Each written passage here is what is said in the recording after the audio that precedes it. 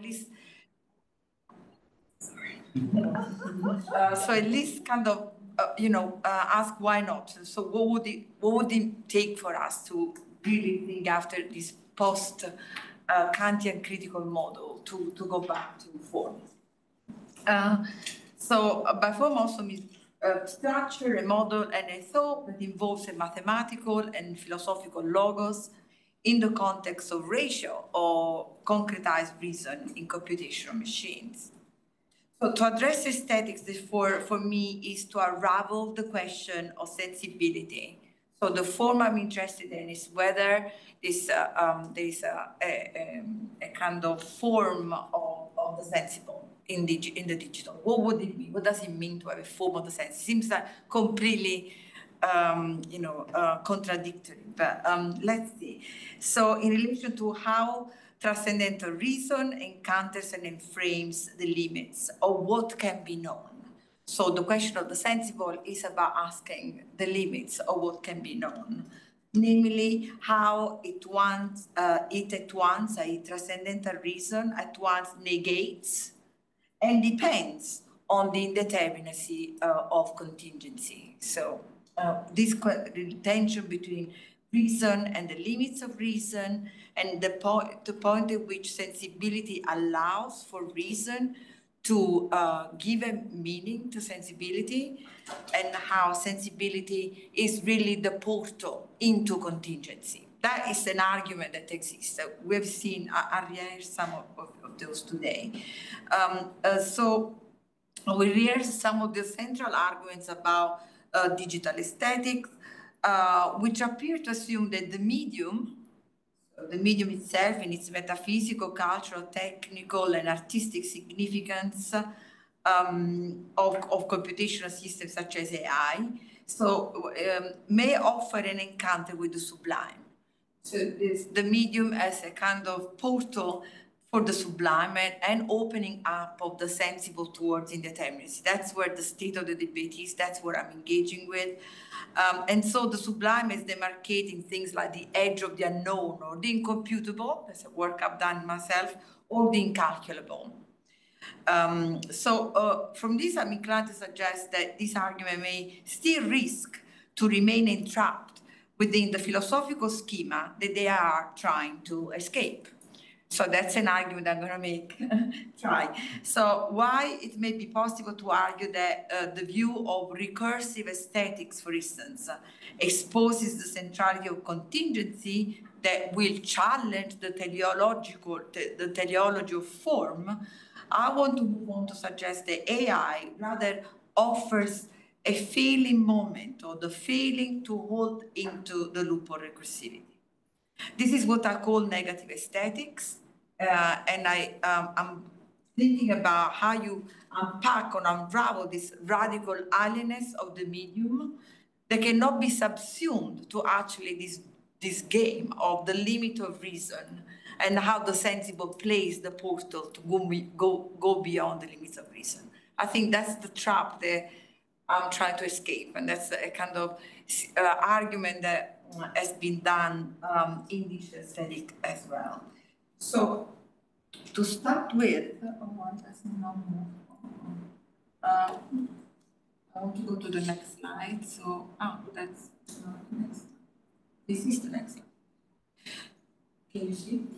Okay, so to start with, I would like to refer to two examples of digital aesthetics. One that can be named correlational form, for instance, where the correlational model of algorithmic learning is stable, now centered most recently on stable model diffusion of generative artificial intelligence for image production, recognition, and classification, points to a sublime that relies on the surrogate, racialized, gender, sexualized macro workers.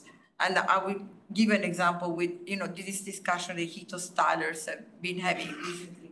On the other hand, something called clone aesthetics or clone form that takes generative AI as an instrumentality that co-generates the digital potential for the expansion and distribution of artwork and of the use value of the worker. And my example is Holly Herdon. I don't know if some of you have it, but we'll discuss it.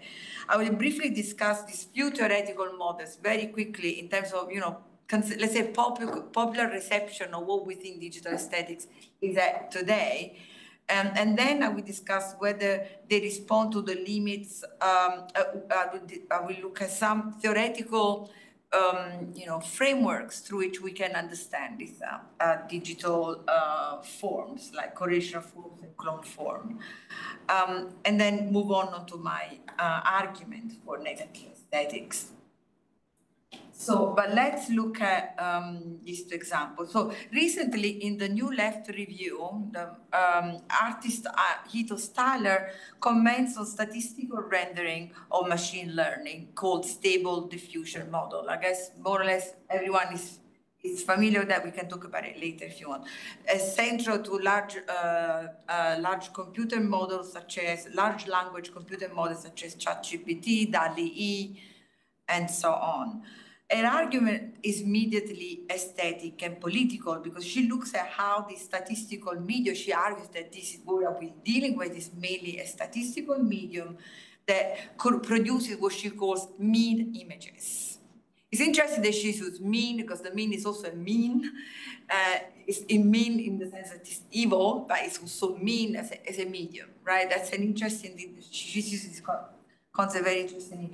She states, commenting on her self-generating stable diffusion model, that she puts herself into the diffusion model of generative AI as she has these kind of results, right? This kind of, as she says, mean images are far from random hallucinations. They are predictable products of data populism.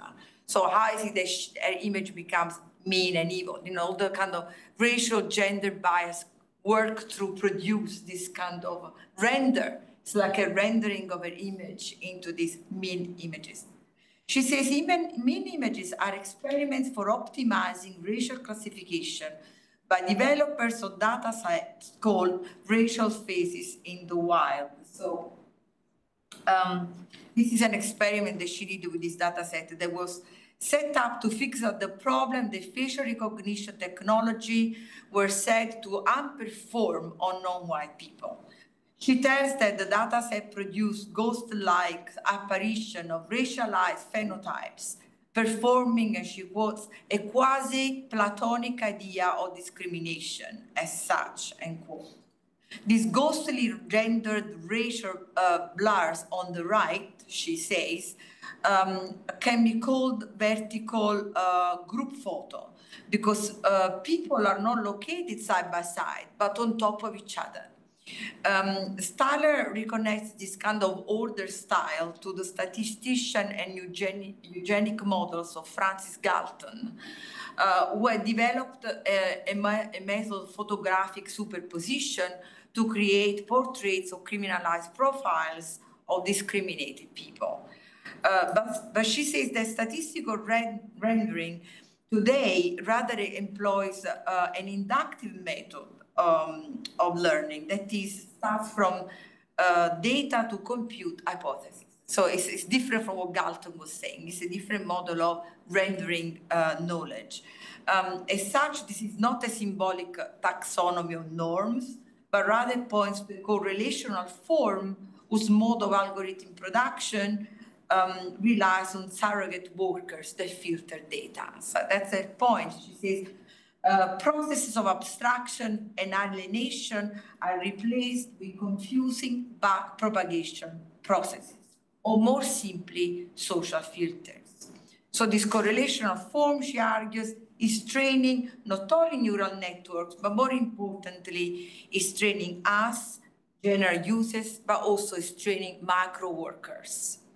The kind of surrogacy that is behind these social systems that are based on inductive method that create hypotheses or racial identification that are blurred are what she said talking about. She says that Staller saying that this seemingly ghostly emanation of faces in statistical rendering are portraits as portrayed by the hidden macro laborers laborers or macro workers are what haunts and pervade mean images. So the meanness, the evilness of the images is also to do with the act of the spectrality of the labor force, so the macro labor force that has to apply social filters behind. So it's not something, it's interesting because it's like kind of an optical unconscious, you could argue, in the, Benjamin sense of, the kind of the unconscious of capital comes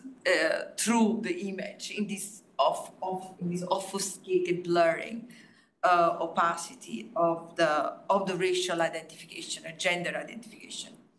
Why she points to the disappearance of people over the medium, a sort of sublime that skips mediation altogether, a gesture to what she says a fake immanence.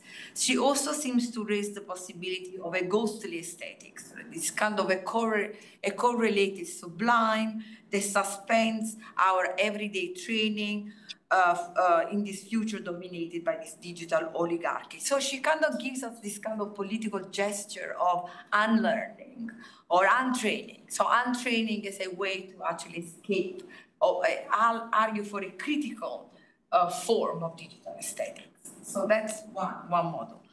On the other hand, we have this what I call the clone form. So if you are familiar with Holly Herdon, unfortunately, I can't show all her stuff because they will take me too much time and I have more things to say, but we can go back to some of the stuff. I don't know if any of you knows her work. In Holly, Holly Plus, Holly Herdon, this an artist, a musician, mainly as well, but she developed this vocal deep fake of herself, generated by extensively training a neural network on her voice. Her view is that any amateur musician can use Holly Plus to transform their pedestrian voices into hers, perfectly tuned and ethereal. She takes the dataset training of algorithm precisely as the medium that can unleash the aesthetic potential of cloning her voice, while recreating it through some kind of collective generative AI, and thus stepping beyond the simply application of the use of the medium. She is obviously an artist that is developing, the medium as an aesthetic. So it's not really an aestheticization, but it's an aesthetic. The medium becomes this aesthetic material for her to, regenerate the artificiality of the voice. We can talk about how the voice, loses its soul, rise. There's so many interesting things we can talk about in an experiment. Herdon, however, seems to be reversing the problem of just kind of being afraid that artists are losing their authority on machines. So she's not talking about the disappearance of the artist in the machine, but actually she is interested to artists to reclaim agency and autonomy, and instead of celebrating infinite media where everyone can rap as Drake or paint as Van Gogh, she urges artists to actually look at what happens to their voice, what happens to their data. And she has developed this Have I Been Trained website. I don't know if it's a tool, so that artists can see if their images have been included in training data set. Obviously, not everyone can say, I don't want my voice there, or I don't want my image there, or whatever. You need to agree with the company. So there's a lot of copyright, copyleft issue, and legal issue, but it's a tool that people can use to actually replace, she says, the human in the loop. That's a thing that she's actually interested in. But instead of denouncing, like Ito Staller would do, about the disappearance of the worker, she's actually bringing the worker back at center stage. And also she uses this a model of distributed ownership of a digital likeness by using DAO. Now, the decentralized autonomous organization, we know that is so central to blockchain. We can talk about, my suspicion would be why, okay, distributed ownership somehow is still ownership. The problem with ownership is a problem that is central to, racial patriarchal, capital from the very beginning. So I'm always a little bit, it's interesting but it's suspicious in terms of what kind of form, whether this form can really undo the problem of digital aesthetics as a form. So what we have here is a question of aesthetic form related to the medium as such, and as much as AI is setting up or is being set up as a creative, cultural, political articulation of digital aesthetics that occurs at the age of reason, at the edge of knowledge, perception, experience, which is always, again, an edge demarcated by the encounter with sublime. Right? The medium, as I said before, is almost given the task of transducing the unknown or bringing in the contingent into an otherwise non-creative medium. But in order to, for me, have a deeper grasp of what an aesthetic form for AI can be, we really need to go deeper and look at current debates of digital aesthetics that could help us to account for whether this form is derived from a Kantian model of aesthetic judgment, which is really the target of my talk here, and why, the fact that if we still relies on this Kantian aesthetic judgment, why is there a problem and for whom, right? So that's something I want to investigate with you. So quickly. I have here a very rough summary, so bear with me. There's so much more nuance in all these debates, but for me, I'm just trying to make some maps or where we are at with this kind of coming to grapple. To grapple the meaning of digital aesthetic form. So Anna Muster's work on deep aesthetics, for instance, is one that takes experience or computational experience as an answer to aesthetic. She tells of a machine learning in terms of adjustment. She uses this word from the work of Deleuze and Guattari, which really means assemblages, and the way that this adjustment creates relations that are experienced not only by humans, but also more than human registers. So that there is a more than human register that is part of the agency, distributed agency of aesthetics here. So the deep aesthetic of machine learning is a node of models and technique that she calls, interestingly, not autopoiesis or poiesis, which is something that we are familiar with, but heteropoiesis, which she's including the medium capacity of production. So here, aesthetic coincides with experience as a generative form of the temporal indeterminacy and the non-predictive control of machine learning. So again, the way the machine brings forth temporality of another kind. So we have your work, Shane, that I was thinking about as well. We can talk about later too, in terms of how temporality is what brings this moment of the unknown within otherwise already programmed set of correlation algorithms. As much as deep aesthetic machine creativity can refer to the work of Ollie Herdon and also Stephanie Dinkins, for instance, to argue that machine learning brings this heteropoietic sensibility. So the machine itself is delivered a level of a capacity task to bring the world of the sensible to us, so to allow for the world of the sensible to actually even interrupt or break from, the schema of reason or the concept. So as much as sensibility links to the articulation of the aesthetic form, it is also, according to Yu Kui, driven by intellectual intuition. This is a book that I'm referring to, which is called Art. And it's a book that came out. It's a little book, the Green Book. I can't remember the title right now, but it's a specific book where it discusses art and cosmotechnics. So he argues that while it is necessary to engage with science, it is necessary to go beyond that. So for him, intellectual intuition is a way to bring back the question of the aesthetic even in relation to Simondon argument, who, some of you may know, I guess his work quite well.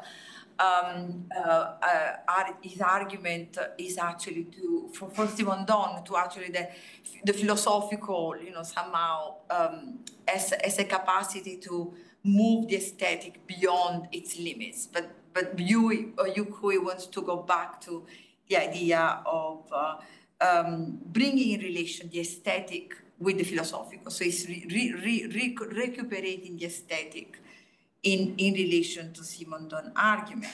You also explained that Kant's critique of judgment provided an organic way of thinking regarding the beautiful and the sublime, which are in his work a form or correspond to a form based on reflective judgment. Here, reflexivity is fundamental to aesthetic and teleological judgment, but also this kind of reflexivity, which is what Jung uses to come out with the idea of recursivity in cybernetics, is also what is interrupted by contingency. So for Yukui, the self-reflexivity of the medium, it's just an organological extension of a model of thinking that is already in Kant, but what he allows is the opening up of contingency into recursivity, so that the new can be accounted for, right? Or the sensible can be accounted for. So this organological cybernetic and digital machine allows him to argue that intelligence does not just come out from a philosophical system, but also from an aesthetic thinking. So he wants to give this capacity of the aesthetic thinking to be autonomous from a philosophical thinking. An aesthetic form is not correlational, importantly, for Yukui, but it's recursive. We can discuss a bit more what it means, because correlational, of course, will mean associative. It's about parts coming together. It could also be, a model that, still says in the human model of experience, whereas obviously the recursive has to do with the looping. And the looping, every time it occurs, encounters for Yukui the contingent, what has not been determined yet, or the outside, or the energy that the system needs to feed on. We can talk about it, the worker, we can talk about it in many ways, right? So, so what you is really after, which is this thing of the incalculable, right? He has recently talked about how we need to move away from a model of contingency based on incomputability and rather rethink of the incalculable as something that allows us to, to kind of not subsume aesthetic to philosophical, which is, both a Kantian and non-Kantian move, but I will talk about it in a sec. So I just want to pause a second and ask another fundamental question. Can aesthetic thinking, in its recursive relation to technological thinking and to philosophical thinking, as Yukui is presenting us, undo the authority of formal thinking as a whole? To what extent, just to think about the aesthetic moment separated from the philosophical, or recursively related to it, can actually really allow for us to suspend, to break the authority of formal thinking? Does this recursivity challenge the subordination of the medium to philosophy and aesthetics, as setting out the metaphysical framework of reason, imagination, and judgment? So to ask whether intellectual intuition can pave the way to an aesthetic form as a form of sensibility that bypasses the authority of the conceptual schema may not be enough, without creating or allowing for a critical space where the unknown and the incalculable do not fall back into what one could call the transcendentality of recursivity. Recursivity is always already the condition for thinking. Is it? That's my question. Obviously, in the Kantian schema, it is. For sure. But is it the only one, right? Or is it the one that has always to return as the backbone or the pillar of critique and form as a whole? So another model that we have here, I've just quickly I mentioned techno-aesthetic and discrete aesthetic, so just random words, but obviously for me, Wolfgang does talk about techno-aesthetics. Just to give you a little sense. So, for instance, the counter argument to recursivity will be this idea of looking at the discrete, right? That there is no possibility of folding things back or re-looping things back. He talks about the medium as a time discrete machine logic, which is transforming life into time discrete aesthetics of existence. Here, humans are in the loop, but they are altered in their inner sense of time. So the discreteness is not just a tool, but it's actually the condition for thinking becomes discrete, right? That's what, and for the aesthetic encounter with the sublime as well, I guess. So this is what Staller laments, right? The capitalist is imposing this training or correlation of time that will be a training in discrete time.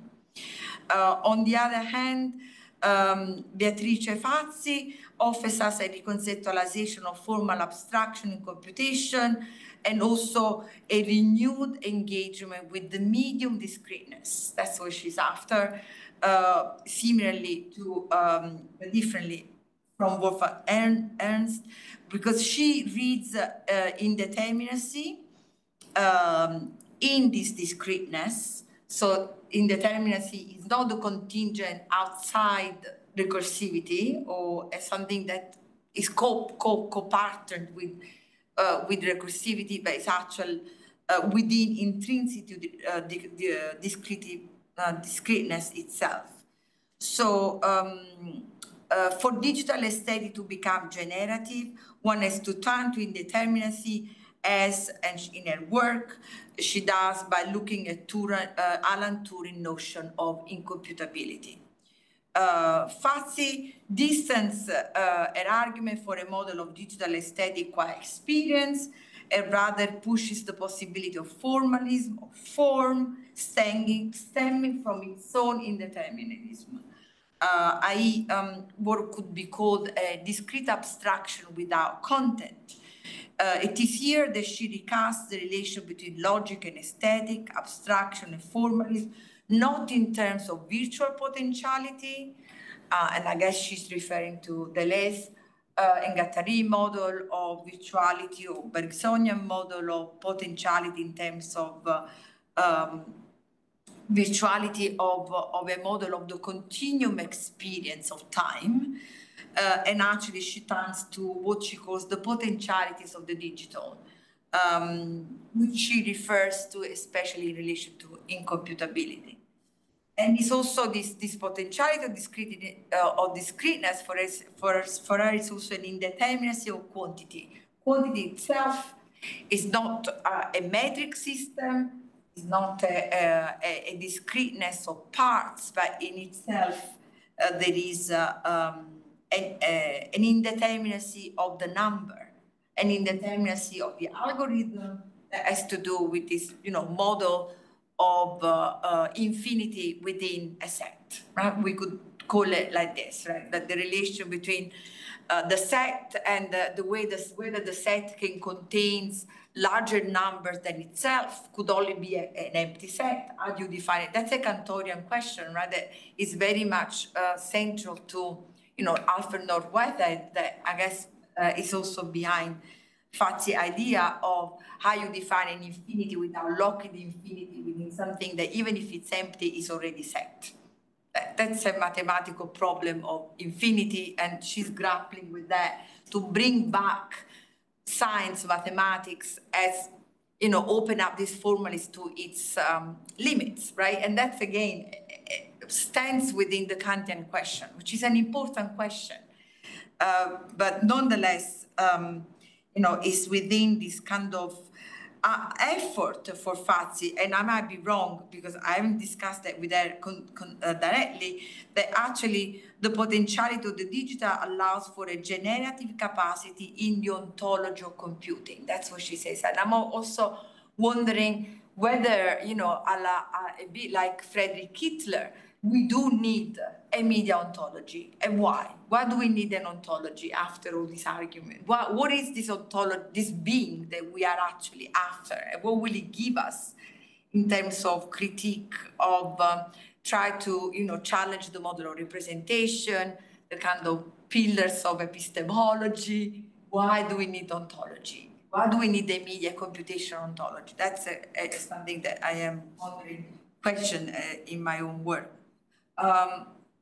So maybe, this proposition of Fazzi might speak to Holly Herdon clone aesthetics because it pushes the potentiality of discreteness to expose the kind of, the way the computational processes of voice, tonality, frequency, open all these discrete quantities actually open this kind of almost choral aesthetic, which is a choral collective aesthetic. And you imagine if you have Holly's voice, you can add your voice, you can speak through her voice, the breakdown of that kind of, analog line becomes, pregnant with so many possibility of microforms as well. So that's probably interesting for that.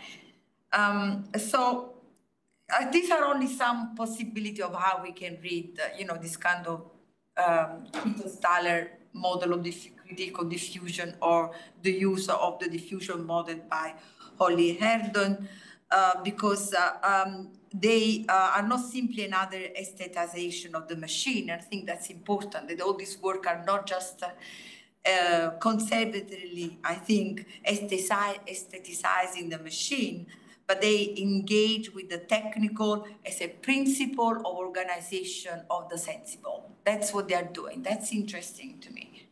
So the technical as a principle of organization of the sensible, which is above all a critical disconnection from the metaphysical representation and from this kind of hybrid post-human model of the human and the machine. I think they are all trying to do that because they are all really interested in what can you take with the medium that is philosophically relevant in this account. So this theory offers us an articulation of the immediacy of the technical in its attachment to the spatio-temporal condition of thinking, imagination, and judgment, by which I mean that the very principles of thinking, of imagination, of judgment, of philosophical judgment or aesthetic judgment are here, open to the technical. It's interesting. So the technical is revising those principles.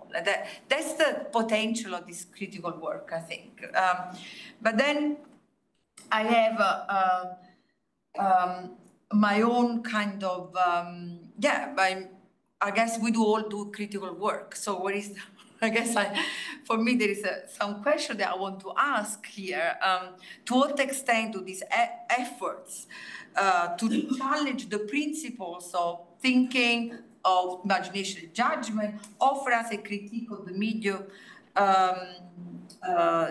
they look at the medium itself, and a generative AI, to what extent do they challenge the way aesthetics itself is set up to rescue philosophy from its over-determination. So to what extent this work challenged the way aesthetic itself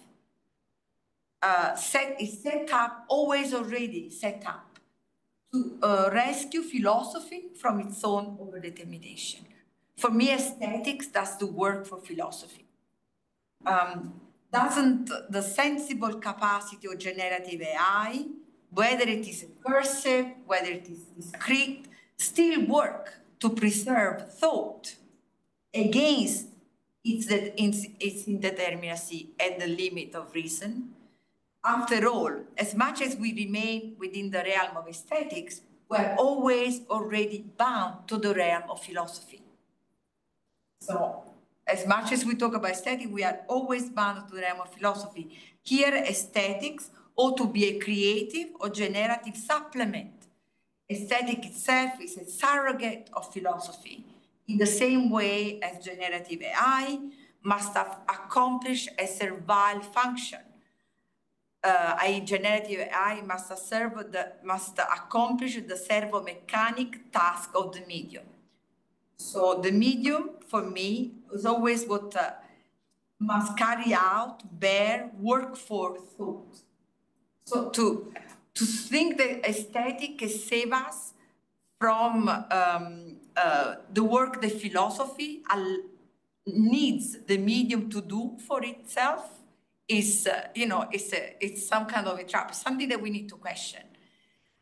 So the medium, and when I think about the medium of thought, right, you can think about models such as writing, photography, painting, anything that goes through a medium, like, in the kind of even Derrida question, it's always betraying thought. It's always putting thought into some kind of irritating, frustrating position, right? Because the medium is doing thinking in a way, or you are into the thinking zone in the medium without, without having to rely on what you already have thought, right? There is something in that kind of procedural capacity of the medium that it's not just carrying thought. That's the idea that you just write what you already know, right? It's a Platonic idea, but it's also, a Kantian idea.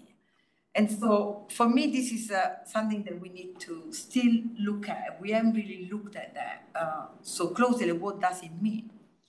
If a digital aesthetic must concern an aesthetic of the medium and not its representation, what seems to be missing from these debates is a critical insight into the instrumental condition of the medium, the instrumental condition of the medium. This is not only an argument against the teleology of technology. I'm not just worried about the fact that medium always, is a teleological end for philosophy, but instead I understand this condition as an operative thinking for which machine must coincide in the philosophical schema with servo-mechanic means, without ends, body without souls, enfolding the abstracted rules of the slave, of the figure of the slave within themselves.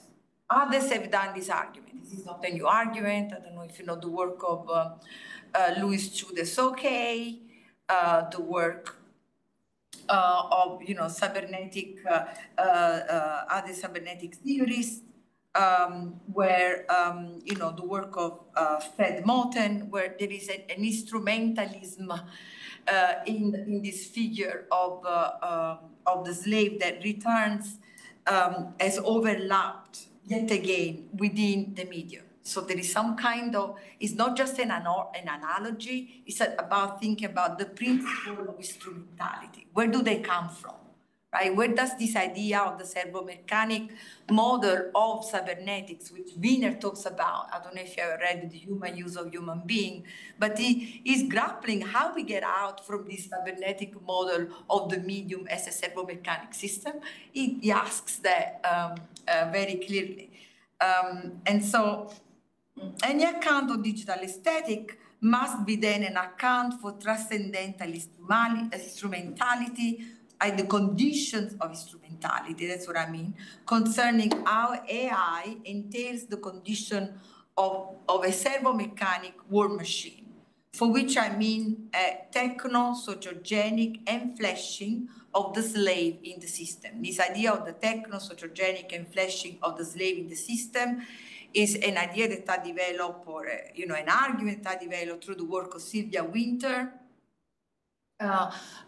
model of sociogeny that she developed from Frantz Fanon, to talk about what she calls recursive epistemology, another term that she borrows from Bateson, Gregory Bateson, who was here, in this idea of adapting recursivity to understand epistemology. And Winter asks why there is always already an overdetermination of certain onto-epistemological structure that she, relates to, the transformation of the Judeo-Christian model into the secular model of racialization of knowledge. And she's using cybernetics. She's using this recursive model to understand the overdetermination of what she calls men one and men two. We can talk about it later, but it's interesting how this thing actually happened here. It seems to have been forgotten somehow, left in some kind of archive. But then, so for me, it's super important to develop this actually, how the socio-genic function is actually a techno-socio-genic function. Which refer to how rules are not only enfleshed on the social stratum, but how these rules are also fractures within this recursive contingent circuit of the system.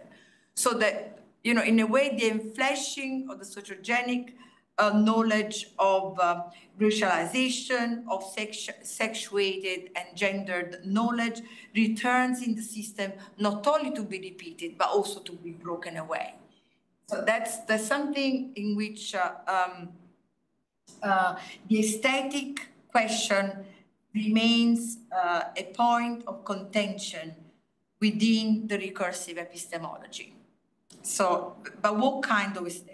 So, as much as aesthetic is demarcated by the encounter with the sublime, and digital aesthetics, because it's concerned with the contingent in the shape of the discrete infinity, the incalculable, incomputable, noise, randomness, it is also demarcated by the enfleshed rules of the servomechanic condition of the medium. So it is also demarcated by the enfleshed rules of the servomechanic condition of the medium, which are held within the system.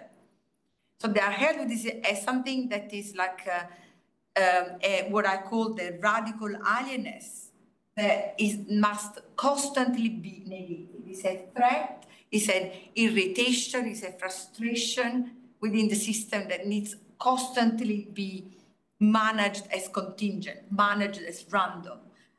In short, the condition of instrumentality also need to be understood as what I call negative instrumentality. What is negated by the system, but what remains within the system as a negative thing that cannot be erased, that cannot be solved into a Kantian or Hegelian model of recursivity. That's my one of my insight into this. Or what Fred Moten called anti-instrumentality of the slave, i.e. something that not only breaks, but questions the authority of aesthetic to court. It's not just a kind of little rupture, it's just a question of the pillar of aesthetics. Why do you need aesthetic if you're doing this kind of critique? And what kind of a critique of aesthetic one must do if we are doing this critique? From this standpoint, one can ask, how do these version of aesthetic form entailing AI generative capacity of capturing the sensible, or this relation between the sublime and contingency, can they save us from the AI model of value extraction, of surrogacy, of control, surveillance, machinic enslavement? This question, this condition of instrumentality is not questioned, it's not open as a political problem, and not just as an aesthetic problem.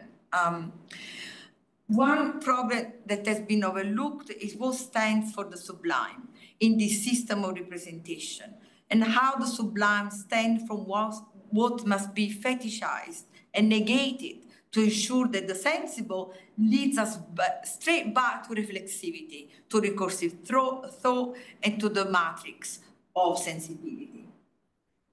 In this respect, the work of Zakiya Jackson importantly argues that, end quote, the black maternal marks the discursive material trace effects and foreclosures that generate the fleshy material metaphors of the black feminine sublime. So she's making an argument that the place of the sublime is the place that is being held by the black maternal. For Jackson, at the core of Western philosophy, there is a paradox.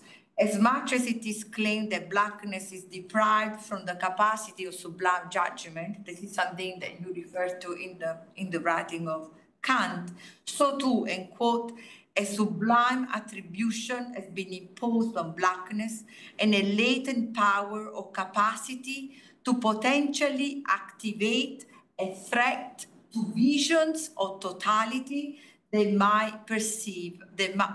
might perceive as generative, end quote.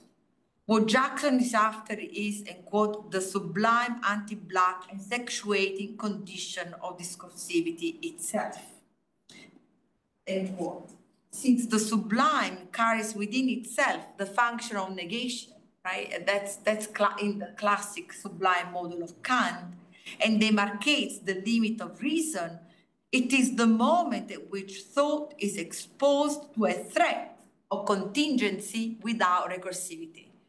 So, the point is not that contingency is problematic. What is problematic is contingency as, what allows for recursivity to come back, right? What if we stay with contingency without recursivity? And that's, I think, that the work of Jackson allows us to talk about the sublime. Instead of the sublime, she calls it the void.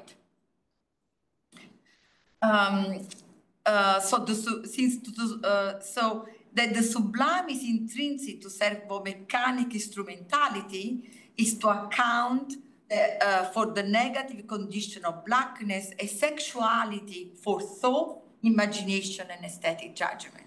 So if the sublime carries this negativity, this negative condition of racialized, sexuated gender knowledge actually always maintains a moment of contingent that cannot be repaired. And that's what I'm interested in, this irreparable threat or break or wound, how you want to call it. Rather than, I don't want to solve it, I want to expose it. So that's one way that I think form is interesting, could be interesting. Anyway, so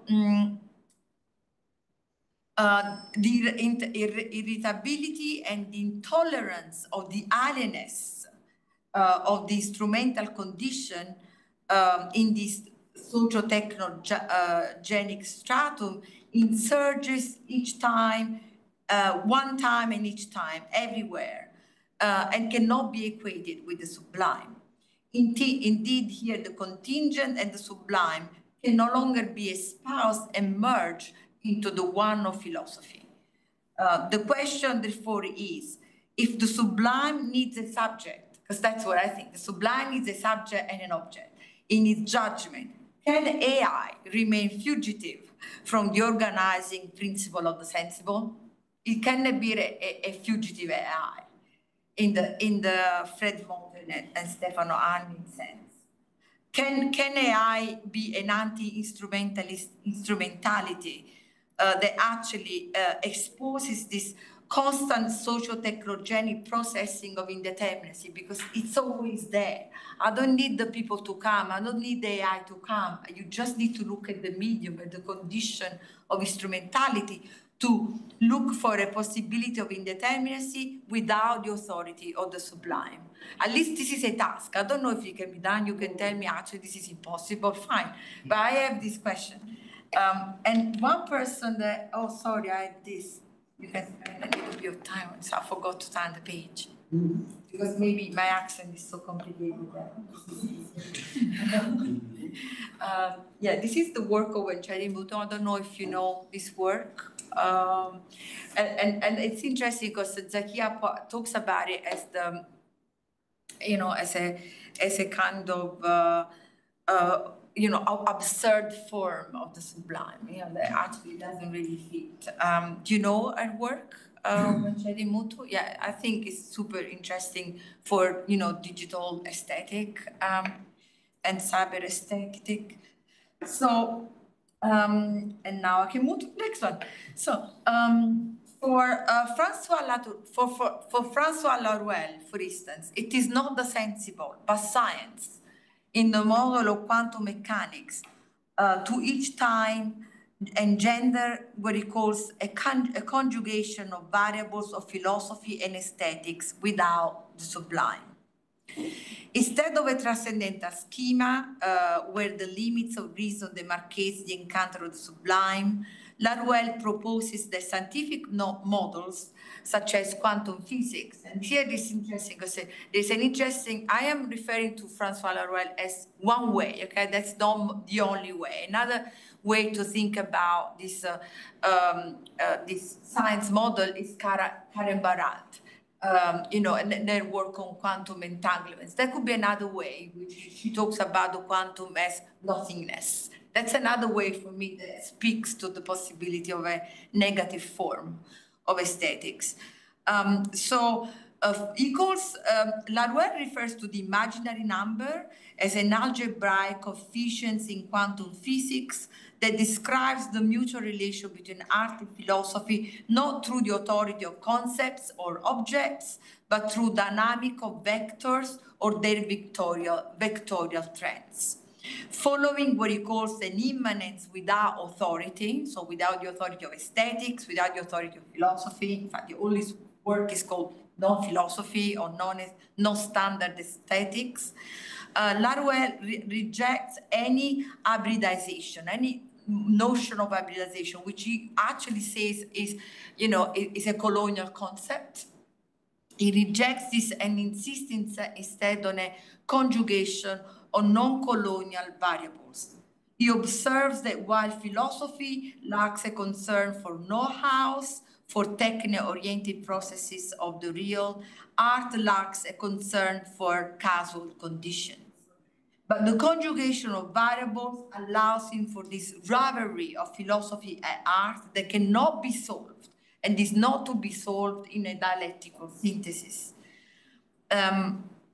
For him, superposition, where imaginary numbers stand for, indeterminacy, incomputable condition, and so on, are actually what can open up a fracture within computational programming.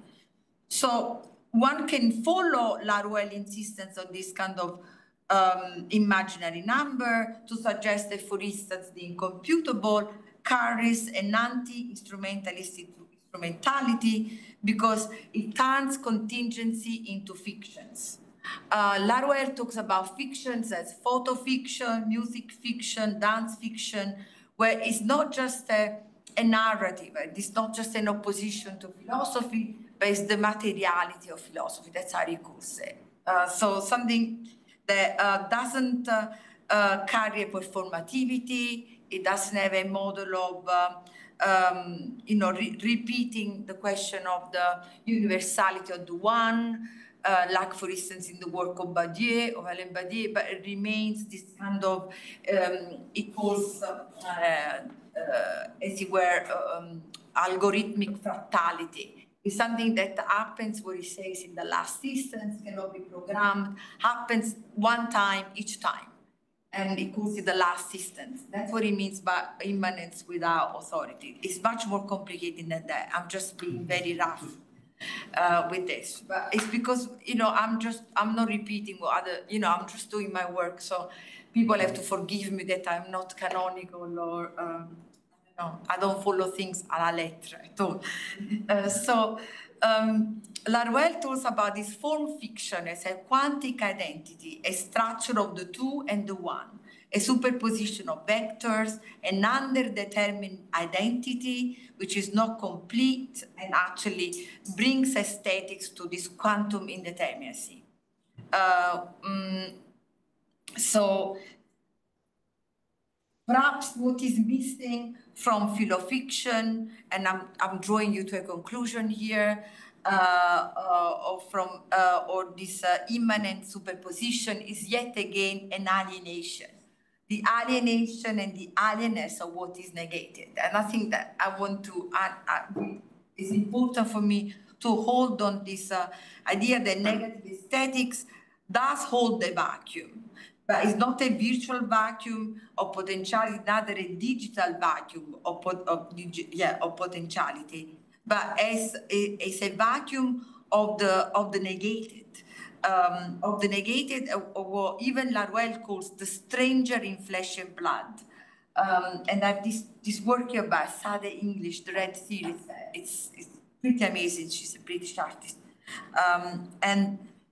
Which demarcate the condition of thinking as crossed out.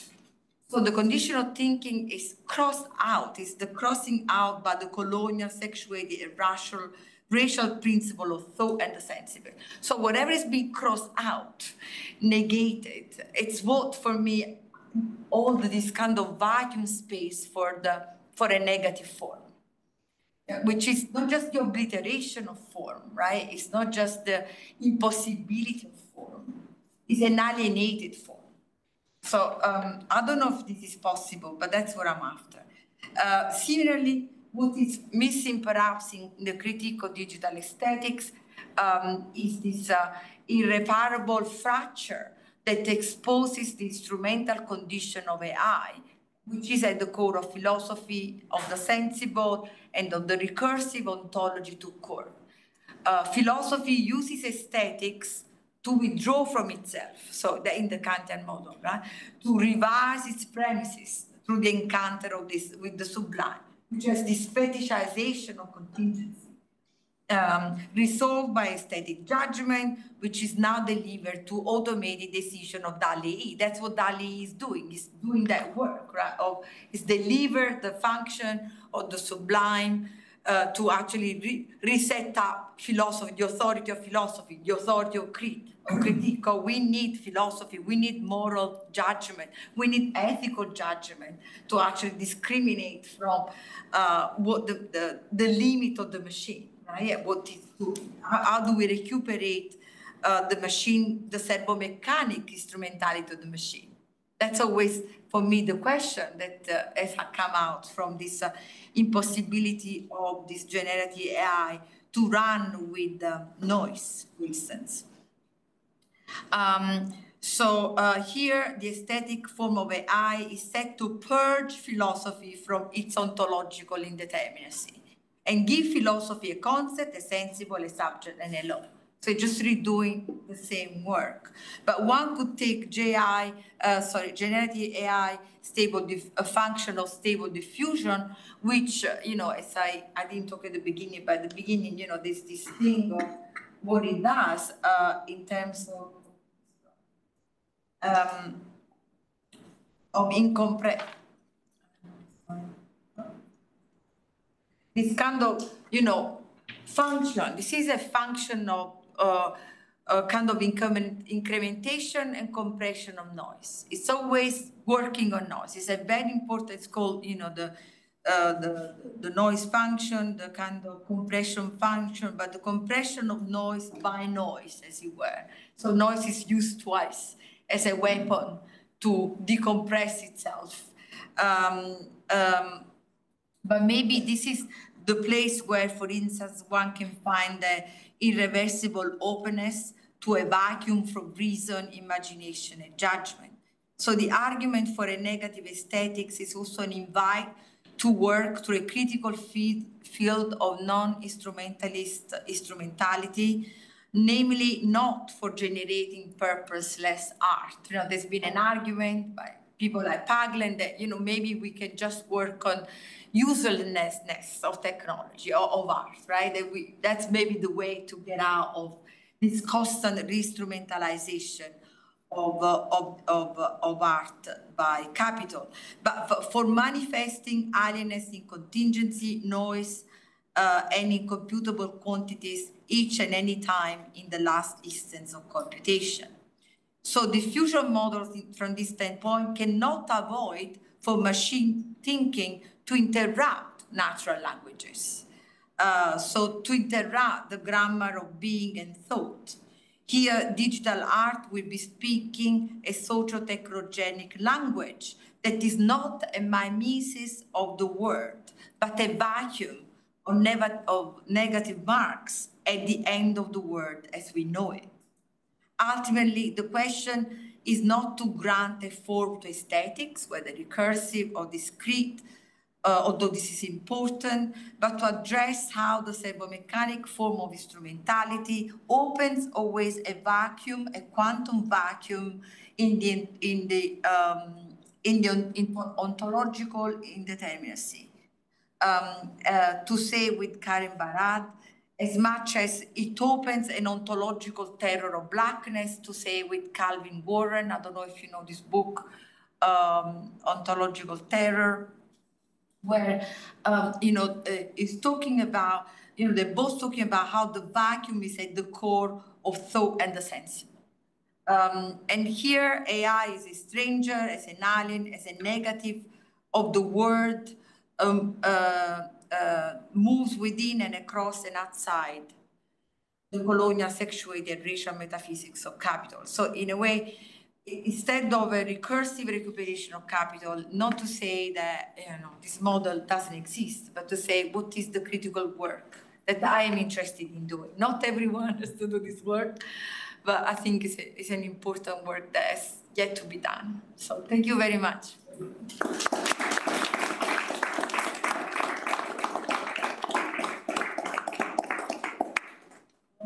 Thanks, Luciana, for this. This was really wonderful and thought-provoking. I think we'll open the floor immediately to questions, since we just have so many people here. And if you haven't signed in already, please sign in so that we have a record and it'll be helpful for our application this year. And we definitely have snacks in the back and wine, so. We're happy to clarify anything people might find, interesting or not.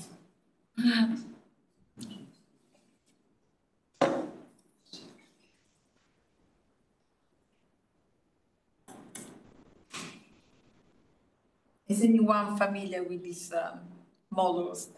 I guess you guys. Yeah, be interested. There's a lot of you working in this model or outside. I don't know whether you feel that an attack on the sublime is impossible to actually engage with this question, because I think the question that all of us are asking in this kind of frameworks are important. So the question is not to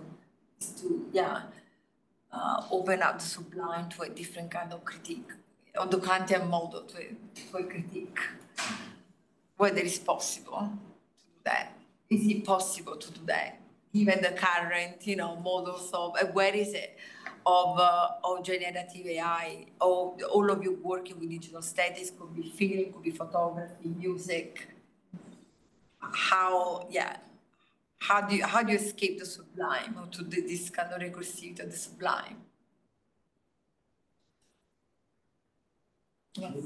So I think I understand and agree with your critique of the kind of correlational model that is at stake in Steirl's critique of generative AI. I wonder, and I think I agree with that very much, and I think noise is the key, right? Because diffusion models are based on the addition of noise until it just dissolves into pure noise, and then Markov chains to reverse the process. And I think that does take us somewhere else than simple correlation, right? Somewhere else than simple statistical, exactly. Yeah, exactly, right. And I'm thinking, for me, I've worked with this idea of discorrelation, which is not about statistical discorrelation, it's about phenomenological discorrelation. Yeah. And I've recently been trying to think these together. And I think that, maybe thinking them together brings us to precisely what you're talking about this non-instrumentality and this kind of void. I guess my question is, and it's a question that I've been asking myself a lot, is whether I'm not putting too much weight on diffusion models, because there are so many other models that work. Transformers. Transformer. I was going to talk about Transformer. A lot of Transformers in there. It's very interesting. How that fits into this model, because I don't know the answer, and that's why I'm just genuinely interested. Yeah, it's a language model. Yeah. No, it's interesting. I don't know how, we'll have to, sorry, I'm looking for a pen that was here 1 second ago, and here it is. We'll have to look at the technical model to see whether it works, because, it's still, and also one has to look at the syntactical, thing so I'm not too sure. I think we'll have to look at it. we can, I don't know if people have a sense of what the transformer and the diffusion model are. We can just unpack that, not me, anyone else. Maybe we could unpack that a little bit. I mean, arguably, noise is operative in a similar way, yeah. but it's kind of differently articulated, right? So I don't know. I don't know enough to say either, honestly. But I don't know. It's just something I'm interested in what you said about the correlation and discorrelation. Okay, so and it's not a statistical. And in some work I was doing before is there is definitely been a break from the statistical into the computational. That at least if you have to kind of create some kind of historical epistemology of this kind of thought that we make up because they don't exist as formally. You just have to look into the literature and try to see what comes after, what comes before. Are they the same? It's historically it's very messy. I think, although people have been doing that work for a long time, it's still very messy. I guess, if you think about when the computation, what is the problem of computation? Why stop being statistical, right? And when the computation and statistical merged in machine learning, for instance, it's a different time and it's a different articulation of the problem, because for statistical the problem is probability, and probability is already set, right? So it's not that it's already a given solution, and it's a variable that is already accounted within the system. But the incomputable is not the same as probability, and even if you look at the literature, some people will say, well, they overlap, but actually the incomputable just is the point at which randomness is so big that cannot be compressed in a smaller thing than it is, which is just what you can represent, but not what it is. What it is, we don't know, but that we can represent with these numbers, okay? But we know there's much more, but and computation just works what can be seen.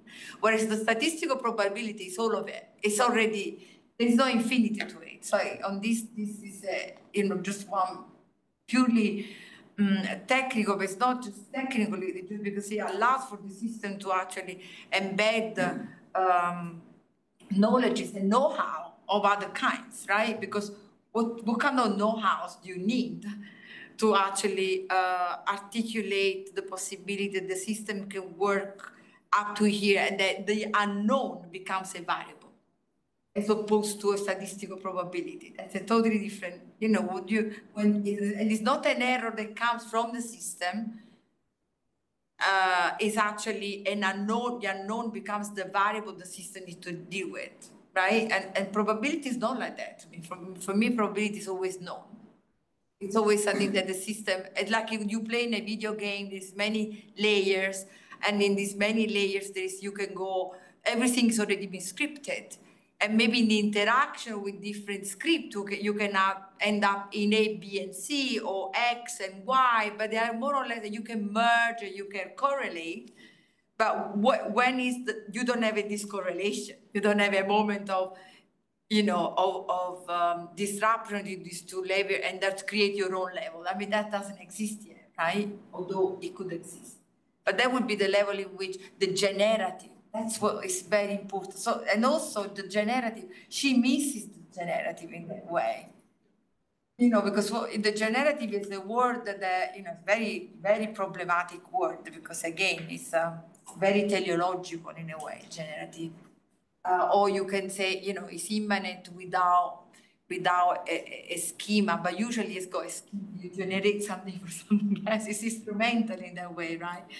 But the generative is also, in this sense, is, she's talking about apophenia, this phenomena that bring, work with the hypothesis that is no longer there, but, the generative, in this sense, is pushing into the X as the unknown. The X as the unknown is clearly part of this governmental or techno-aesthetic system that statistics doesn't have. So Galton, she uses Galton to talk about this profiling and taxonomy and this one, right? And the blurring This one it says, you cannot blur it with photography, right? I guess you could have had in the overlapping, you could have some kind of third image, a third face. But the blurring in this case is really about, for me, it's about the unknown, is a quantity of information that can only be rendered to a certain point. And it's only a question of optimization at some point. At some point, those blurred images will actually become a readable image. So what? What's the problem? That would be just that the system is able to clean. But the fundamental problem of the system is always there. You can't get rid of noise. At least, even if you do quantum computing, you can't get rid of noise. Or you can render it. And then it manifests itself in different forms. But you can't get rid of it. So it doesn't mean that it's an ontology. That's the point. That people think it's an ontology. It's another being. It's not another being. Because, that was my question, is distinguishing the kind of work around noise or glitch or error, interruption sort of in itself as being a kind of possible critique. You seem to be wanting to say that that's not a right path, but I wasn't quite sure where yours distinguishes itself from that. Yeah, no, absolutely. There is an interesting, take on glitch even in kind of other kind of culture or theories. So argument like glitch feminism is a book, and interesting. Yeah, that's in Legacy. So it's an interesting book because in a way, there was much within media theory. There was so much glitch arguments and hacking and glitching are in the 90s, and also painting your CD with something to make it skip. And people like produce music like this, right? And art and all sorts, sort of visual art as well. So definitely the problem with that. So that's an interesting take that she's coming back with glitch feminist, because it's a totally different take and it's interesting.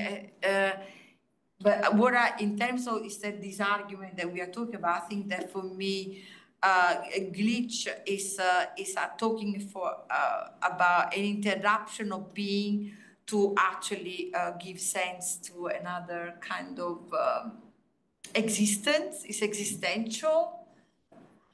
And my question is, where does it exist? In which world does it exist? So and if you're talking about, there's only one word.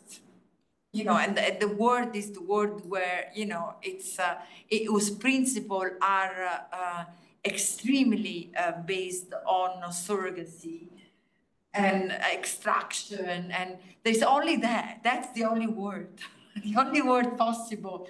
My dear friend Mark Fisher used to say, it's easier to imagine the end of the word than the end of capital, because there is only one word, it's capital. And that is the point. It's the end of the word is impossible because it's capital, it's the only word. And so in that question, so for me, where I'm closing instead noise, and one can think of other forms. I don't know if noise is the only form, and the meaning of noise. I don't know if you read Cécile Malaspina. Yeah, that's what I was thinking. Yeah, the epistemology of noise. It's very interesting. She talked about the negation of the negation. Right? So there is this, for me, what is it that we are negating? She's negating the subjection of noise to recursivity. It's interesting. Right? It's another way to understand that noise is producing meaning without a word. Without being, without to be attached to an ontology, because being attached to an ontology will be to ask for being including in the word that excludes. And that's a problem that, in Black feminist studies, queer and trans studies, is luckily, finally, it's not just popular, it's a question of asking the pillar of philosophy to be changed. So I think it's a very important point that I would rather side with that kind of politics, because it's important today. It's always been important, and the way that is so much on the surface today with this kind of question of aesthetics and machines. It's definitely to open up towards that side rather than recuperating media as an ontology. Why are we doing that? And there is a school for that. We were talking about it. But what does it do critically then? So yeah, thanks for those questions. Yeah.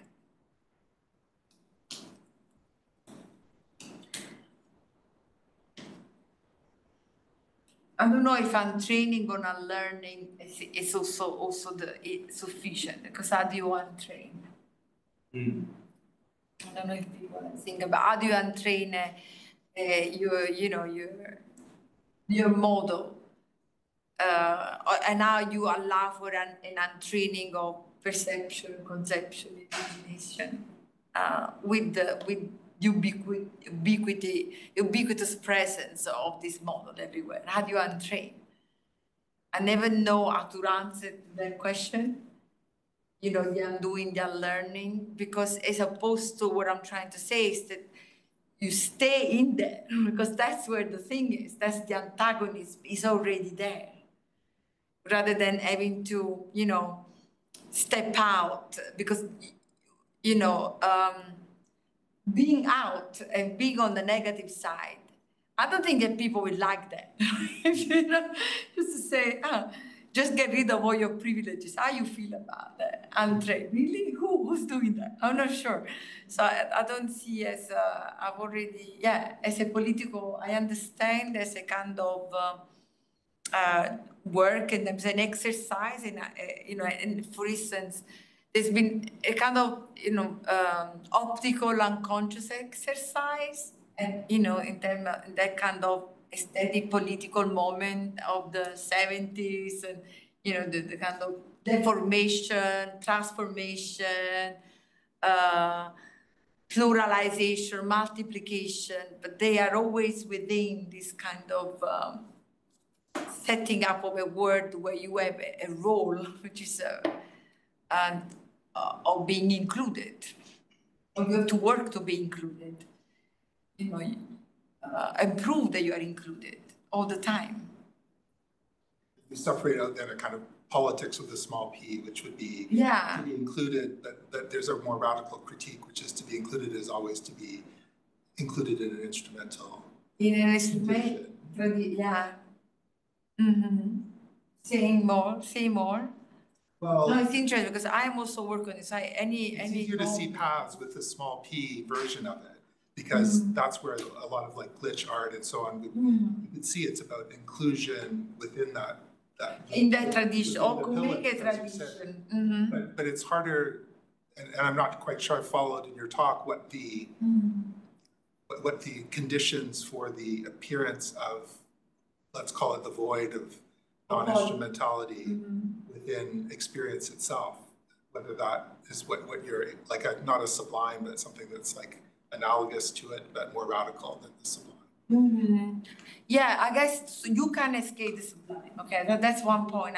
You cannot escape it, right? So it's very hard to escape, but to understand what role is actually, what function it is having within some form of cultural political production, which aesthetic is part, and to push it to explode it. It's important. So for instance, for me, like where it is, so for me, I don't know, if you read Fred Moden on the barbecue and jazz, or if you read other kind of work, or the Wachenti woodwork, there is this kind of, it's grotesque, the sublime enters, there's so much, but then there's always an incompleteness of it. So it's everywhere, I would say. Everywhere the sublime is, this is it as well. This impossibility of the sublime to recover philosophy, because it's the work of philosophy, is there too. So it's not about coming, it's not about people to come, it's not messianic. We're not waiting for a new AI that can disrupt the sublime. No, I mean, Or we'll go back and say there was a non-sublime, then it became sublime before, like before modernity, like people, I don't know, the work, I think I am insecure about looking at this kind of ontological model before a global capital, because it's a model of, it's a nostalgia, it's a model of preserving the beginning of culture and knowledge, like Stigler techno-diversity argument, where we can expand the knowledge so that everyone is included. For me, also is a way to politically take away this condition where wherever there is the sublime, there's also the negative. And how are you deal with it? What is dealt with in that moment? That's quite important, right? As opposed to say, oh, it's obliterated or it's incorporated or is, so maybe in anything, maybe in glitch as well, there is a moment in which the glitch is not completely doing the sublime work, but the sublime work is also to recuperate the imaginary number into a number, for instance. But the imaginary number is still there. So how it is manifested? That's an interesting question. How can you manifest it? Not that I think it manifests itself. That is the point. But it's not an immanent thing that is always there, that you don't have to do nothing about it, therefore, right? Because that's another question. If it's always there, then what kind of, is it just another way, let's say, like, let's say, affect theory would say? It's always a sensible, that is always political, it's always there, and it's part of it, the very matrix of being or something, right? That's a problem, right? I guess. I was thinking that could be the other side of the Kantian, like through the teleological and the sort of radical anti-instrumentalism of the organism as its own end. Could be like life as the contingency, which maps onto a lot of contemporary philosophy of biology, which is the radical singularity of every organism in its life history through contingency.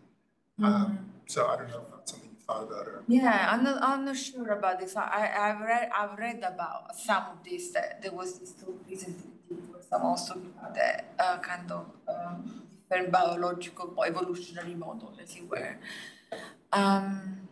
Yeah, I'm not sure about that because I'm not sure about the organological myself. Because for me, the organological is a logic of the organic, even if you might of life, right? Somehow, washes out a little bit the terrorism of life, the terrorism of becoming human or being alive. There is definitely a terrorism there, even in biopower. Even Foucault could say there is a terrorism, right? You know what I mean? The kind of enforcing of a norm of having to show that you perform, that you're alive, that you're successful, that you're a bio-successful organism. I'm not sure about that. I don't think I want to adapt it I understand it, but it's not where my critique wants to go, I think. Yeah. It's colder than that. Much colder than that. Yeah. It must be like a reason why babies scream when they first exit the womb. It's terrifying, yeah. The reason why? A baby screams when it exits the womb. Terror of life. Yeah, the scream of a baby is the terror of life, you could say. The scream usually to war against the word. Yeah, and I guess I was thinking about this question too of like generativeness and thinking about it in relation to your previous work on like abstract sex and reproduction and the like. And I just wanted to know if you were thinking too about like these sorts of lines of thinking about the word generative. Yeah, no, it's a very, as I said, problematic word for me. Yeah, and I thought it was also funny because for this poster, I put it into DALL-E 2, negative aesthetic of AI. And at first it said AI -1, but then it eventually came up with this one, like this poster. I like who is this? You came out with a person? With this poster. Oh, with the poster, AI -1. Yeah. Any minus is good. Anyway, exactly. So I guess the generative, because it's everywhere, right? The generative seems to be the everything that everywhere politically as a kind of alternative to reproduction, right? And I've used it very much in abstract text as something that is completely immanent without, it's like a process without thought. So like thinking without thought, i.e. without subject or without object, is this kind of immanentism of the procedure. But I have a problem with that because actually the immanentism of the procedure really save you from the structure in which the procedure is set, where the subject and object are always there. You know, I'm not sure. What kind of politics will that be? Will it be exactly? Will it not bring us way back into the sensible as being, by the very sheer being the sensible, anti-Platonic, anti-Kantian, or anti-representational? Or how do you know? It's an epistemological question. How do you know that generative is generative? What kind of system do we have to say this is generative, or what and why? You know, what is? Can we rethink of the means and the end in a way that is not just in this teleological framework? But it's, but it's still like, or the immanent end, which is, this dialogical moment, or this moment that you're talking about, or Laruelle moment in the last instance. But it's the real that clones itself into thought and every time pushes thought out of its own kind of schema all the time. That's what it does. That's what it offers. But then again, I need to know how I know. Right? It doesn't. Otherwise, it's just this immanent emanation of, of politics without politics. It's the problem. What do you do politics without politics? It's this conundrum that are very hard to ask, because I understand that. I think you can suspend ontology. How do you know without being? Thinking without being is more, for me, permissible over thinking without know that you're thinking. You see what I mean? I don't know if people think it's the same, because the question of epistemology, of know-how, is so important. This epistemological question that should not be, simply Aristotelian or, Kantian or Heideggerian, but it could be also, there's a culture, right? A culture that knows, a culture that knows that there's tradition or legacy of, survival, in those terms of, you can say there are tactics, but if you think about, tactics of, survival, with under a regime of total brutal violence, of colonialism, they're not just tactics. They are not just tactics. There is a know-how, there is a knowledge that is not just tactic. They know that there's a know that you know how to know.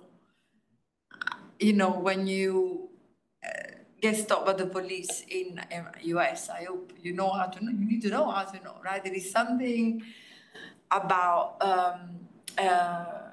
or you are in a violent environment every day where you're assaulted, where your life doesn't exist every day, and you need to know how. So there are know-how. So, but you need to ask that question: how do you know that you know? I don't know where to take it from, as opposed to just repeat the fact that there is an episteme and a paradigm. Because those episteme and paradigm don't exist for certain people. For within the structure of power or biopower, they only exist from the standpoint of who has power, and for no one else. So that is a political question. I don't know how to answer that.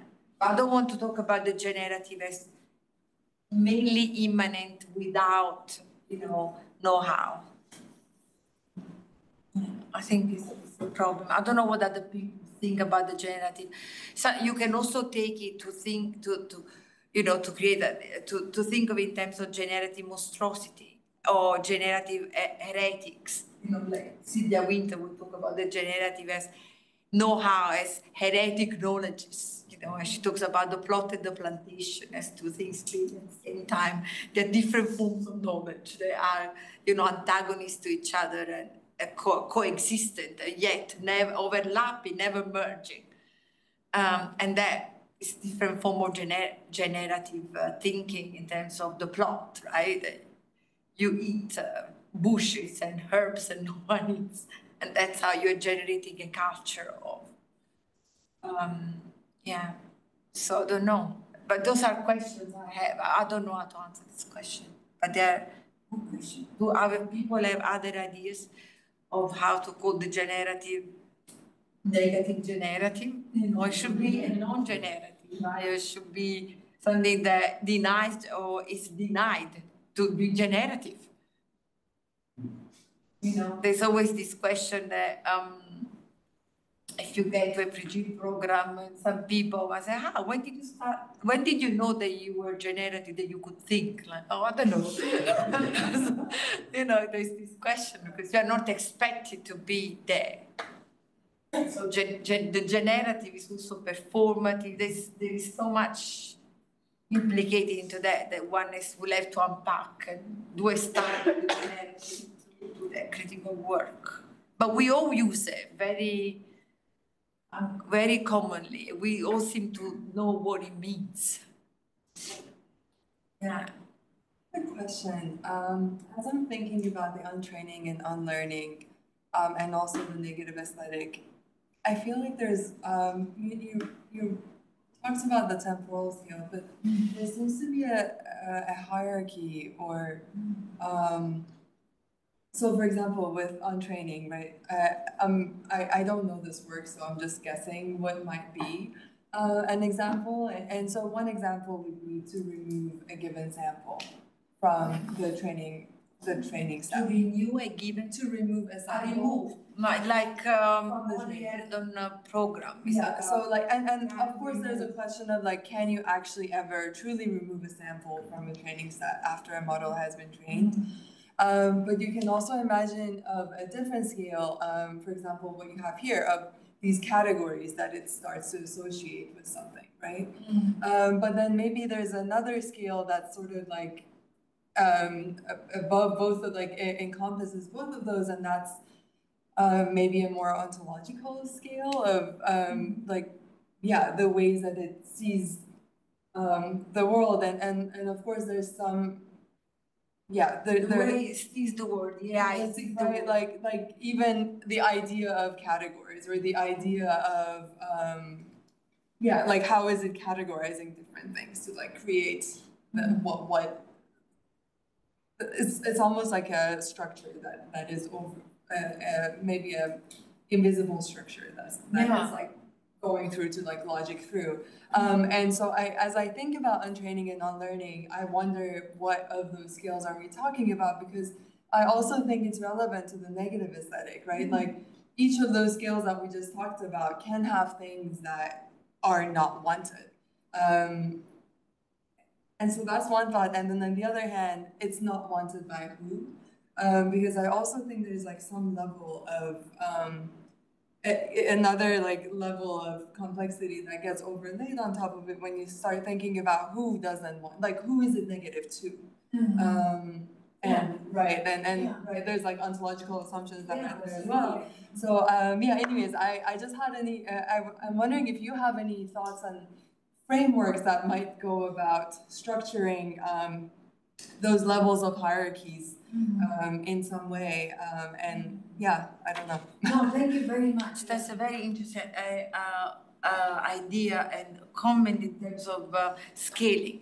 That there is, because in a way, when we talk about computational systems, there's always layers, right? And there's this kind of transparency of the layer, and that's, that's why we were talking about when you teach social media and you talk about, the questions of discreteness. The students don't know what you're talking about because it's seamless, right? There is no encounter with the medium. There's no encounter with this temporality or discreteness. There is none of that. And the layering of the computational, some people will say, you start with the hardware, this all, like we know this all this tool all the way down. And so when you remove the training, that you can never remove it. You can't remove the trace.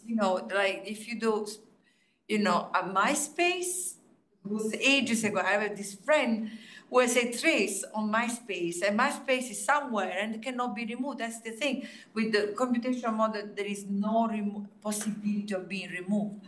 But is there a possibility of being forgotten or removed within the archive? That's a question of the digital archive or the archaeology, right? There's always a trace. The archaeology of media will say, no, there's always a trace. It's not just digital. There's always a kind of fossil, a fossil trace somewhere, which is very interesting to think about in terms of, media ecology, But then, so to do that work would be a proper abolition. That's what it is. It's an abolition work that is, an expanded and intensified level of abolition. Some people say, there's so much embedding in these systems, right? And the embedding is cultural, is historical, epistemological. That's why when you talk about, that's why I'm saying you cannot just talk about the aesthetic without thinking about the pillars of knowledge and the function of aesthetic that is to do with these onto-epistemological pillars of colonialism, racial capital, patriarchy. They are all there, and it's not just about the bias. It's the very pillar of the techno-socio-genic structure that repeats itself, that kind of restructures itself every time there is an interaction. So you can't get out. You can't. So that's why I'm saying, well, how do you untrain and unlearn? I don't know. I don't know how you do it. About who is able to do that.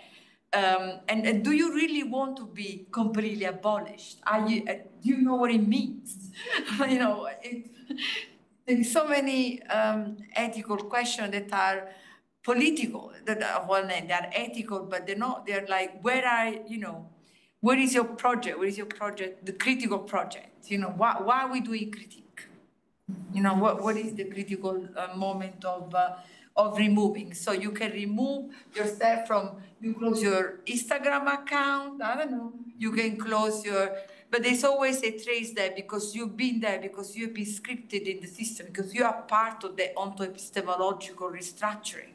All of us are part of it, right? And even if you say, oh, I don't use my mobile or whatever, like Taken, the collective Taken, their attack is to just say absolute refusal, right? The absolute refusal doesn't save you from being already scripted in the system. So you can just say, it's not my responsibility, I don't want to know it.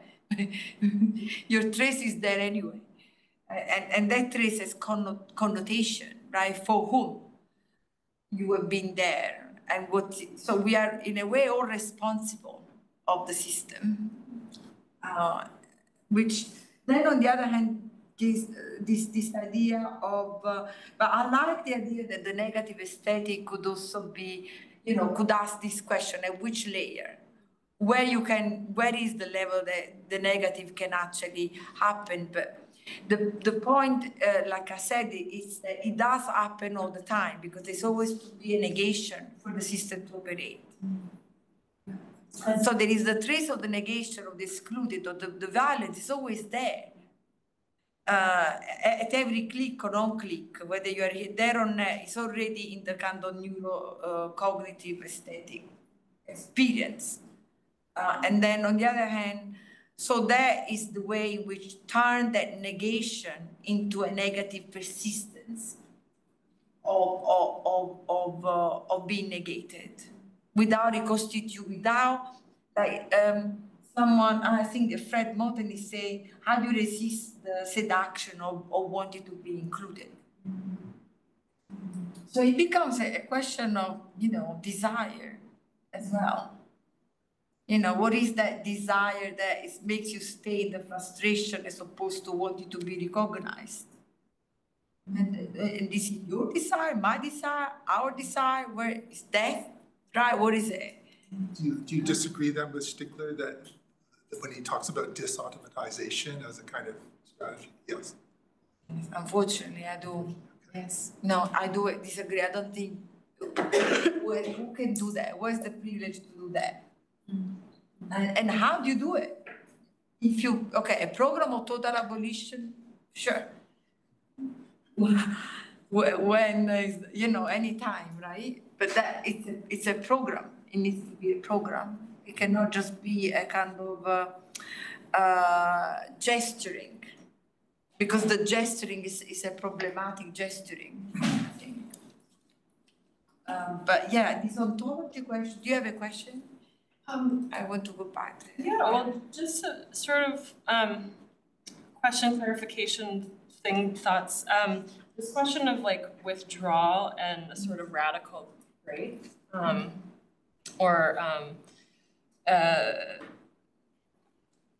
within the system. I'm interested in this question of the non-human as a sort of like generating its own rules, right? And the opacity that is involved in the process, and sort of the question of encounter, I guess, an aesthetic encounter, the human encounter with these non-human processes, as a moment of apprehension or evaluation of negativity as such, as opposed to negativity being the process itself, the sort of ontological process. Yeah, no, that's exactly this moment of that it stays as such. You can't resolve it. So, you can't, the recursive system will always use it, exploit it, extract it, reify it, but it cannot, it stays as such, right? And so, and that's the interesting thing of not wanting to submit to a model of reproduction of governance. At least that's not what I want to do, right? In terms of saying this is total surveillance. That's not that's not what is. That's why contingent is always interesting, because it's opening up a little space. But then this encounter of the non-human is generative capacity. I mean, the non-human is such an interesting question, because on one end we have we cannot tell or think of the non-human as the machine, and that's why I think in order to think about the non-human or the machine, you need to think about this servomechanic condition of the non-human. And when you open the box, then there is, again, you have to deal with the ontoepistemology that operates as a discriminatory machine of who is in and who is out. What is in and what is out, how one is in, how one is not out. So you go straight to what it means to be human, straight away. So the fact that the machine carries a non-humanity is interesting, right? Because you can open it up, that box, as opposed to say the machine is an agency. I'm not interested in that kind of question of the agency of the machine, because that leads us straight away, although I've been interested before, it's a totally important question, because,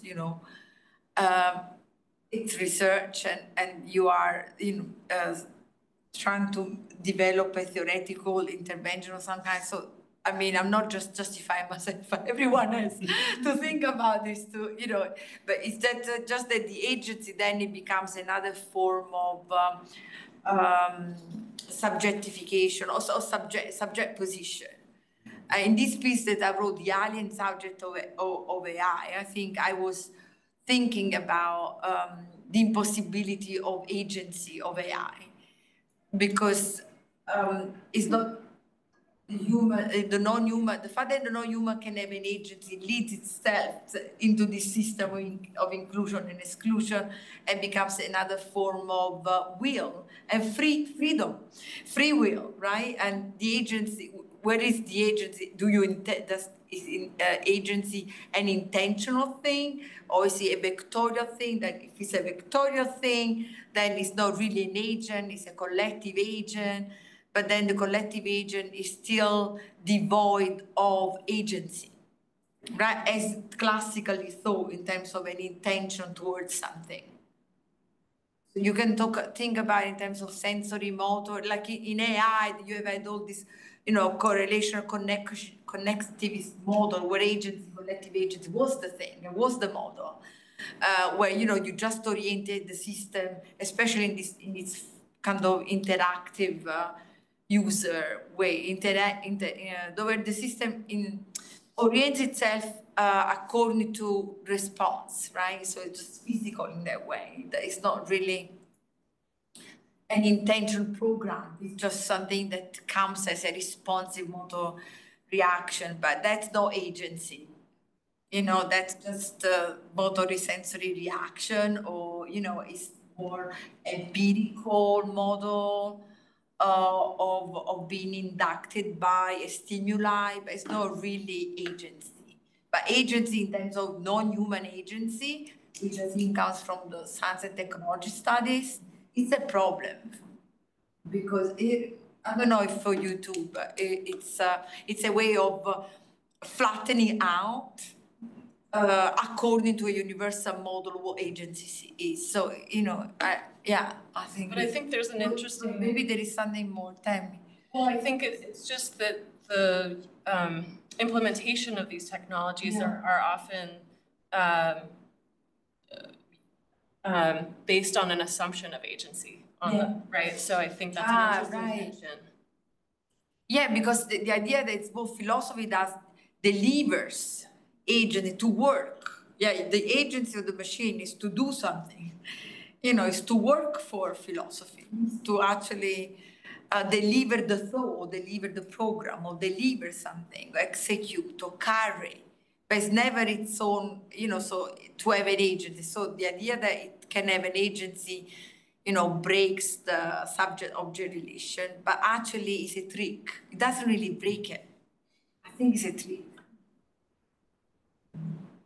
Can I ask you? Yeah. So I feel like maybe this is related to this question of agency, but also to your earlier comments on know-how. And I was really intrigued by what you were saying. And I agree with your critique of untraining, unlearning on this model, but I wonder still if there's something like an unlearning of habit, like not necessarily embodied habit, but I would say that's part of the nexus where this techno-socio-genic principle, gets implanted, right? So I'm just wondering, is that right? Is that where you're going? I mean, so in other words, if there is a kind of unlearning, like if there is through this negative aesthetic, which is, I don't know exactly, but I think a recognition, that's not the right word, but an experience of something that, can be there in glitches, for example, but is not necessarily liberatory, right? Exactly. Then is this encounter, but can this encounter then have the kind of political, payoff? I can't think of good words right now, but, of helping to unlearn habits of being, habits of the categorizations that are imposed and whatnot, which goes beyond this kind of technical unlearning, but is maybe not completely distinct from it. Do you see what I'm getting at? Yes. Like, I don't think that will get us there, but I wonder if an encounter with the negativity that could be exposed in that way could help in some way. Do you see what I'm getting at? Yeah, I'm thinking about this idea of the legendary destratification, right? Because the destratification, how do you make yourself a body without organ destratification? What is the war machine? This one way of thinking about it in terms of destratify. And their argument was always, but that's not my argument, just making an example. Their argument is always this idea of,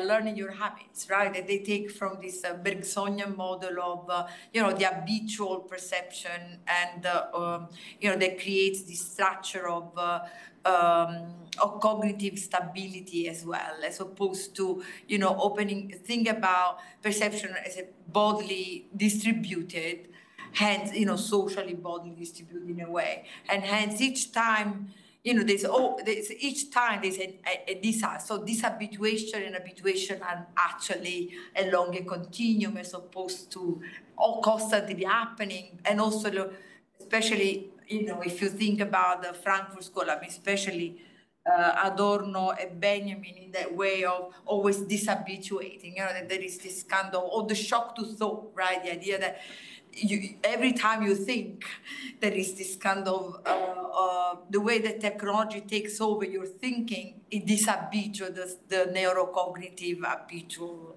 this structure. So that, in a way, you can say happens all the time.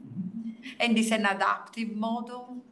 It's an adaptive model of, adapting to the environment that it itself constitutes your habitual centers.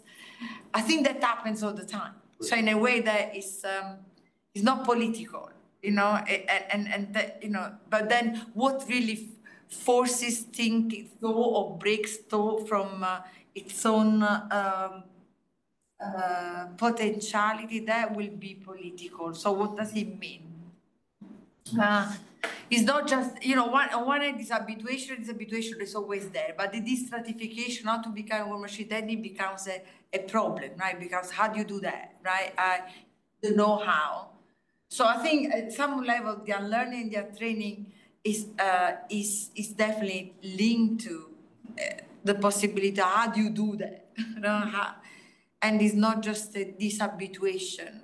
And because will dishabituation just help the dishabituation of seeing more women in AI, or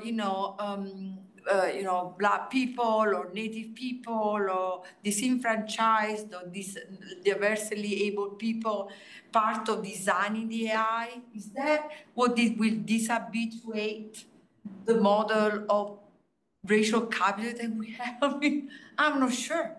And that is where everyone is going. Oh, let's employ these cool kids who have done a little bit of computational art so that they can be in our ethical committee and help us to design AI in a way that is diverse, because we need that. We need to respond to all these things. People are asking, Gary, we have... is that enough? Will they allow? Which box you have to, sit in order to dishabituate that? Yeah, you dishabituate that, but what do you habituate? Is the model of inclusion. That's what you are habituating. So I'm not sure. It's just a norm. Which is a norm, which we are in another norm. And it's not a refusal. So I don't, but I know. So it's definitely. Something is an interesting question, or you untrain and you unlearn, but I guess it should not just be the result into an ethic AI. Because ethic AI is already taken by the system. Yes, but I don't know, help me think, because I might be totally wrong. I totally agree. It's just we're almost done. We've done this before, so do you want one more question, or should we? Maybe another question, then we close. What about the people online? So there's one question from Zoom, if Hank wants to read it out loud.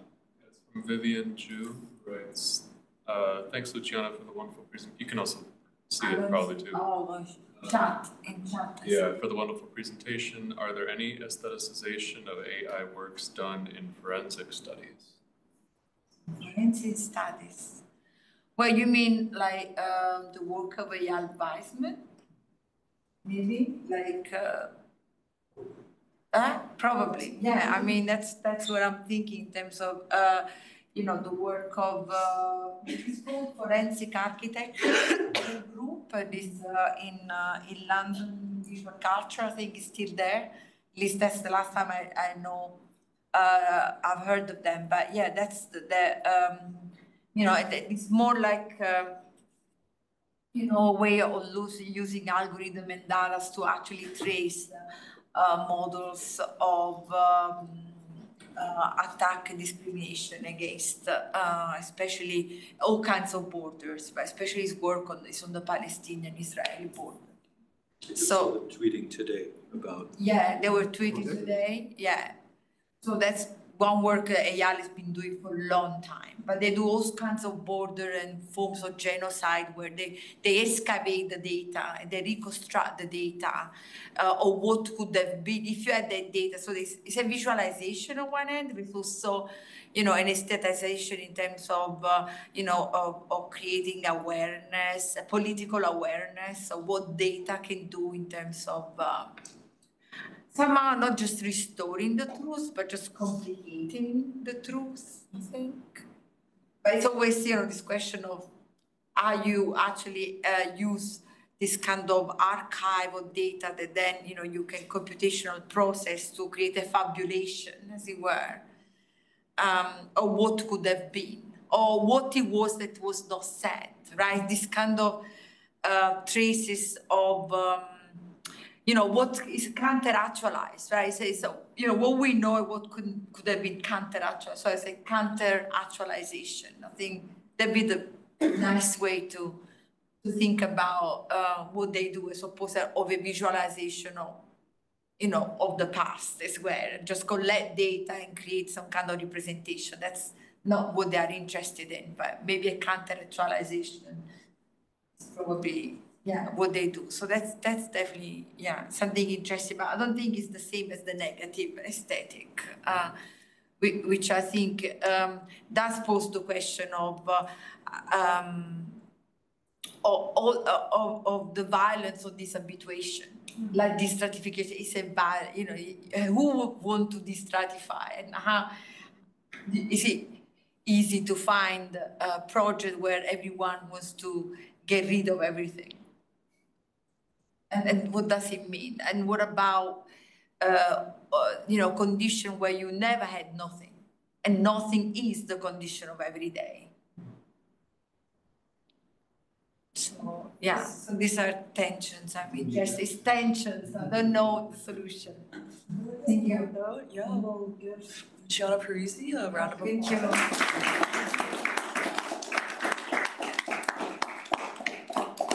We received a donation of bagels Please help yourself. Since we've already opened up all the cheese and the charcuterie, please help yourself to that as well. And we have this room for as long as like the rest of the day. So I guess we could either drink in here or open a bottle of wine, or some of us could go to the treehouse, whatever you guys prefer. Yeah. Yeah, otherwise, can we, I don't know. You can ask you questions. Of, I could also go out, take some air, but if we go for some wine here, we can have chance to chat one-to-one, or that's fine, we can stay for a little bit. If you have any other questions,